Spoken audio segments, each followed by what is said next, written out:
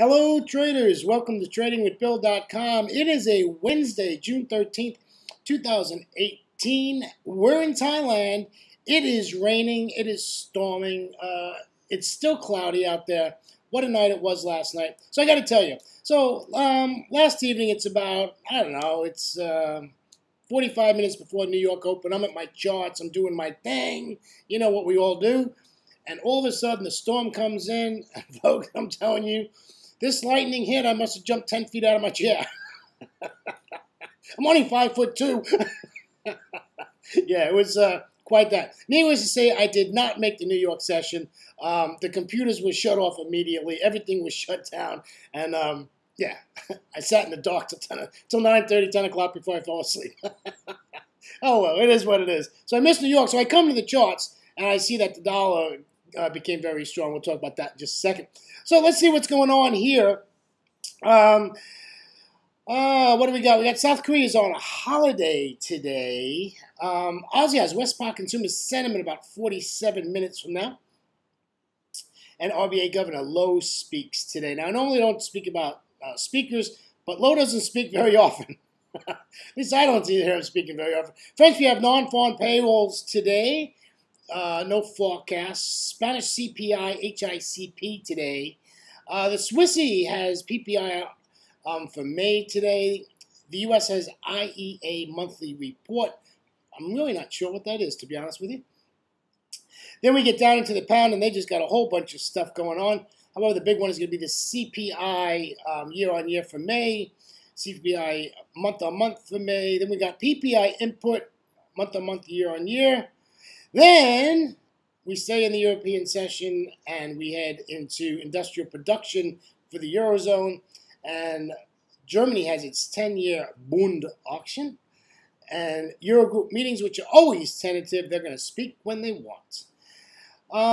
Moving right along, so we got quite a bit of stuff going on. PPI out of the States today, PPI month-on-month for May. Crude oil inventories as usual on a Wednesday. Crushing crude oil inventories as usual. So pretty full day today, data-wise. So the rest of the week's pretty busy data. We got a lot of stuff going on, of course. It's Wednesday for me. For those of you who are on the East Coast, you know, it's 6:47 in the morning for me. That would be 1947 on Wall Street on a Tuesday night. But of course, your Wednesday, the Fed comes out. We're expecting a 0.25 basis point increase. I don't like that, but it doesn't make a difference if I like it. Now, why don't I like that? Well, I don't like it because I live in Thailand and I have to deal with exchange rates. And most of the time when they up interest rates, the dollar gets weak. So luckily it's early in the month and it'll recover hopefully by the time it's time for me to do my thing. All right, so let's head on over to the charts. So scooting around the charts today, this is what I saw, by the way. That's how this is the only chart I looked at was this Aussie, and I see this Aussie with the sell-off here.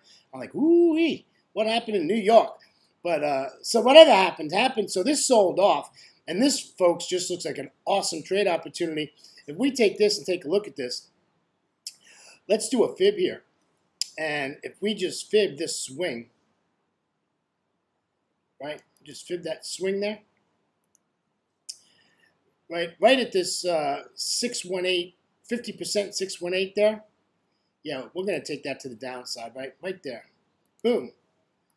Smack that baby to the downside. Now, if you wanted to say, well, William, let's do something different and buy it, I'm all for it. I think this is a good buy where it's at right now. 75, 70 in this area. We can buy this and take this all the way up to 7,600. So, you know, you can basically get a nice 45 pips out of this trade to the upside until it gets to our sell area. If it passes that 55 EMA at the 618 or the 50% somewhere in there. So yeah, I'm not against buying this. This does look like a nice opportunity to buy this. Is it going to get done in Asia? We would hope so. We would hope to get this done in Asia. Because I surely would like to be at London Open at the 618 at 75.90, right? 95, right? If it overshoots to 7,600, that's okay, folks. What if it goes to 76.10 up to 200 exponential moving average? That's okay. We're going to sell it, right? We're going to sell it. That's all resistance up there. You got EMAs up there. They're tangled together right up there, right? This area here, they're all tangled together up there. So yeah, this looks good. This looks all right. No worries there. Let's take a look at the Euro Aussie. So this is really in the sideways mode here, really not doing a lot. What happened to my, there we go. Not doing a lot of stuff there. This did dip down though, you look at this, right? Always expect an overshoot. When I trade, I'm always expecting, if I pick a level, I always expect an overshoot. Here you go. Here was your overshoot to the downside, right? You wait, right? This 30-minute chart, it's almost 4 hours of wait, 4.5 hours of waiting here before finally it comes back up. It breaks the 200, retests it, that's that red candle, and boom, there she goes to the upside. This is so typical, and it's nothing unusual. Really nothing unusual. This is a good move here. However, that's not my trade plan. My trade plan is I want to sell this up here at 55.60, right? I want to sell this. I want to take this to the downside. There's really no buying opportunity. There's not a double trade here. If you were going to do that, and for those of you who got it, it's a good job taking it off this 200. This was, this was a shot here. This was absolutely a shot, and that looks like that was really early in New York, right? This move here, and then just shoot it to the upside. And this looks really nice. This looks like this was a good trading opportunity to go to the upside. So you got in this at 54.40 somewhere in there, and now we're at 55, right? So you got 60 pips out of this trade if you ended up taking this trade to the upside off that 200 exponential moving average, and of course the 10 is sitting right there with it. Really nice. No trouble going through the 55 EMA, even though I wouldn't have thought that, because if you look left of the chart, we got some really nice, at that point was resistance. It just broke right through it, humbled around there at the 55, retested it, boom, there she goes, continued to the upside. What's it going to do? Well, who knows? But there's nothing to do here as far as we're concerned, as far as a trade. We don't have anything. Absolutely nothing. Let's take a look at the dollar CAD. Wow, what's the matter? My nose is itching. Maybe I'm going to make some pips today. All right, dollar CAD. Ooh. Well, okay, so let's, this is a good thing. We're coming up to resistance. I like that, right? Right? Here we are at this 1327, right? But you know what? Do you really want to do anything there? No. We need this to pop up to this 3040 area,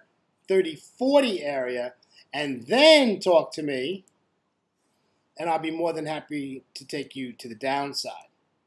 You taking it to the downside here, folks, you got a fight on your hands. Look at this left of the chart. There is just junk, more junk, and more junk.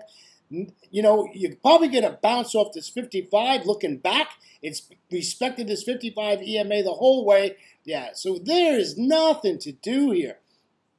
This thing has got to really chop its way back and get up to this 34 area so we can sell it. Now, what if you say, well, William, I want to buy this? Well, buying it's okay. Do you want to buy it at the 200?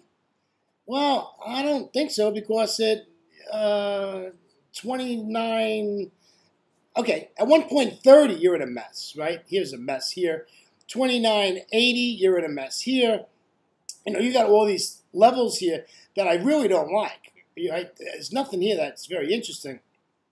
However, I do like this down here. Oh, come on, Bill, don't do it again. Don't do it. Don't do it. I do like this level here, right? And I would say, listen, this is not a bad buy, but it's not going to happen today. This is not going to happen today, my friends. Yeah, this is just not going to happen today. Okay? I don't think this is going to drop all these pips to come down. But it's something to keep on your radar. Listen, if you want to shoot it off this 200, that's fine. I wouldn't shoot it off this 55, though, to the upside. I just think you're in a mess there. If it retested the 200, I don't think that's a bad idea. probably the thing to do would be to fib this, right? Just fib this whole thing here and see where we're at. So if you fib this and we say we take it all the way down here, we'll pull that over a little bit just for scenic. There we go. So if you took it off the 200, you're at the 50%, right? You're about the 50% level to buy it there. And I'm not, it's not something I like because you're really coming into some resistance right above it. I don't think it's really, I think it's like a 20 out of, it's a 2 out of 10 chance that this is going to work and get you some profits. Unless there's some data that helps you push it along here. But I'd much rather get it down at 29.25 or 29.30 and then buy it and take it to the upside. We'll just take a little quick peek here, being that the pound has so much going on today. Here's our pound trade from yesterday.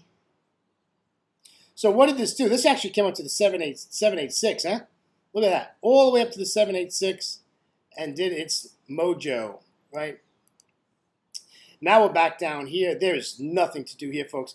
This would have to really come back down in this 33.50 area, which is not bad, right? We'll take it to the upside. So we can, we can, no, we'll get rid of that. Let's get rid of that. Yeah, we'll get rid of that. Too much stuff on the charts. Yeah, so, if you want to buy this at 33.50, I'm okay with that. Again, you got a lot of stuff left of the chart. There's no wide open space here, folks. This is going to be a fight. But you're going to be able to get up to 33.80 before you're going to get stuck at this 55 EMA, and at least you're going to be 20, 25 pips in profit, get break even plus 5, you're safe if it decides to bang on you a little bit. If you get in at 33.50, your stop's going to go with 33.20, 33, 20. Give it 30 pips, right? 20 pips, 30 pips somewhere in there to play around with you, and then just take it up and grab what you can get, right? This sure isn't the market where you're going to keep a trade in there for 2 or 3 days, right? This is a market where we're going to get in this and get out, right? We're going to get our 20, 30 pips, get in, get out. I only want to be in the market 2 to 3 hours, and I want out. I don't want to hang out. Don't want to hang out. I want to become married to the pair. I just want to get my pips and get out. Scalpers are loving this market. This is a scalper's market. Look at this. Look at this right here. Right? Look at this here. Was this not the trade right here? Look at this. Come on there, buddy. There you go. Right? Was this not the trade right here? Resistance all the way across. You see this big candle news apparently. Right? Comes on up here. Bada bing, bada boom. Comes up. Right? Left of the chart. Resistance 34.20. Gives you a spike. Gives you red candle. Boom. You're short. Your stop's 10 pips, maybe 15 pips, and this thing just takes it to the downside on data. To me, I think it's data. I could be wrong, but it looks like to me it's data. Now you got 2 hours of really nice downside movement. Really nice trade on that one. Well, traders, it's time. Yesterday's video went a little long. I think it was just close to that 14-minute level, which is too long. I like 12 minutes is my mode. All right, so here we are. Dollar index. So, this was pitiful yesterday at 93.50. Now we're at 93.83. But it did spike up here, right? So we got up to almost 94. So we're going to mark that level, right? It's just a mark. Keep an eye on what's going on there. I do like wicks, by the way. I've told you that before. And we're going to get in there. We'll just watch this now, right? I want the dollar index to be strong, right? So you remember I said at the beginning with the Aussie dollar that the dollar got strong in New York, and here you go, boom, boom, boom, all the way to the upside. Pretty quick, right? 2.5 hours, this thing shot up here from 93.50 all the way up to 93.90, right, in 2.5 hours. So that was a big move. That's why we saw the dollar strength across the board there, and that's why we ended up with what we got. So traders, that's the dollar index. Keep an eye on it. Use it. It's a great tool, especially if you're doing the euro dollar or the pound dollar. This will help you out. Use anything. You can use anything you want. Just make sure you're watching the strength and weakness of the dollar. Traders, thank you for being with me on a Wednesday here in Thailand, rainy Wednesday. We will see you tomorrow morning in Asia. Always remember to trade smart, not hard. Catch you later, my friends. Have a great day. Bye-bye.